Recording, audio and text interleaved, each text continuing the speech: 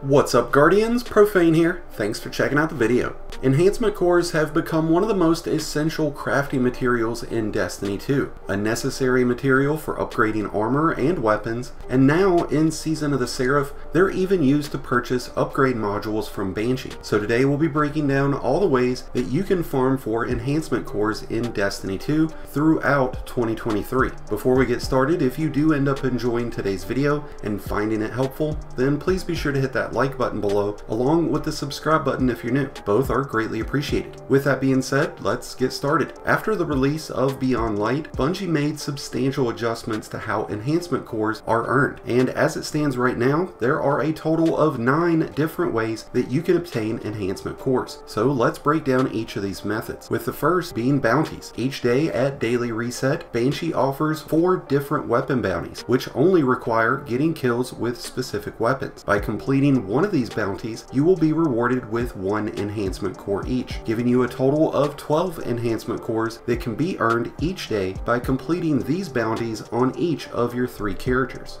Reputation ranks are another source for enhancement cores. While it won't make for the most efficient method to obtain them, Lord Shaxx, Zavala, Saint 14, Drifter, Finch, Xur, and vendors through the Helm all provide enhancement cores, which are rewarded when reaching certain ranks with that respective vendor. Enhancement cores can also be found through the free and paid versions of each season's season pass, with 5 enhancement cores being available under the free version and 25 being available through the paid version. Enhancement cores are also offered as a reward through certain activities, including legendary and master lost sectors, nightfalls, and higher difficulty empire hunts. Since hero nightfalls have matchmaking, this will make for one of the most efficient means at farming for enhancement cores. But when the daily lost sectors shift to the Cosmodrome, EDZ, and Europa, which offer some of the easiest and fastest lost sectors in the game, you'll have much better odds at farming lost sectors.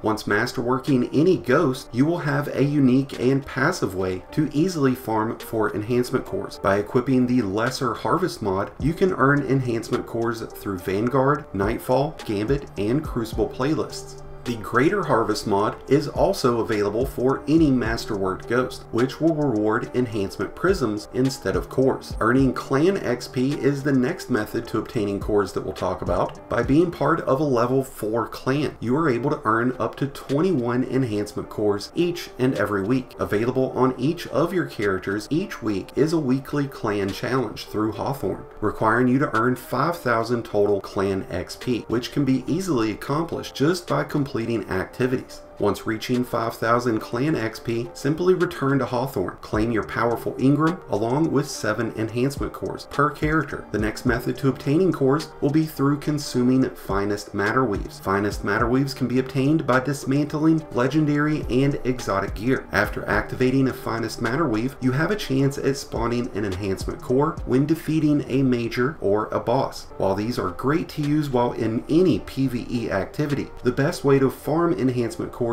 with finest matter weaves will be heading to the moon and locating a hive runed chest. Shoot the wrong symbol and a hive knight will appear. Defeat the knight for a chance at an enhancement core. After the knight has been defeated, you can rinse and repeat the process over as much as you'd like, but keep in mind you'll need to pop a new finest matter weave each time a core does drop from the knight. Each week, Master Raoul offers a limited number of enhancement cores through the exchange of 30 legendary shards for each core. But since supplies are limited and require you to have a decent amount of legendary shards on hand, this does not make for a very efficient means of acquiring cores. The last method to obtain enhancement cores will be to head to your vault and dismantle gear that you no longer need or want. Tier 4 or higher weapons will drop at least 1 enhancement core when being dismantled, with up to 7 cores for fully masterworked weapons. Dismantling upgraded ghost shells can provide up to 4 enhancement cores. Dismantling legendary and exotic armor, however, will provide enhancement prisms, which you can convert into enhancement cores if you happen to find yourself with more than enough prisms and not enough cores. By leveling any blue armor up to level 8 and then dismantling it, you'll receive 8 enhancement cores in exchange. And with that, we've covered all 9 methods to obtain enhancement cores in Destiny 2 throughout 2023. Once Lightfall releases later this year, we may have additional methods to obtain enhancement cores, which, if that is the case, you can be sure to find details here on the channel, so be sure to stay tuned. Thank you as always for checking out today's video.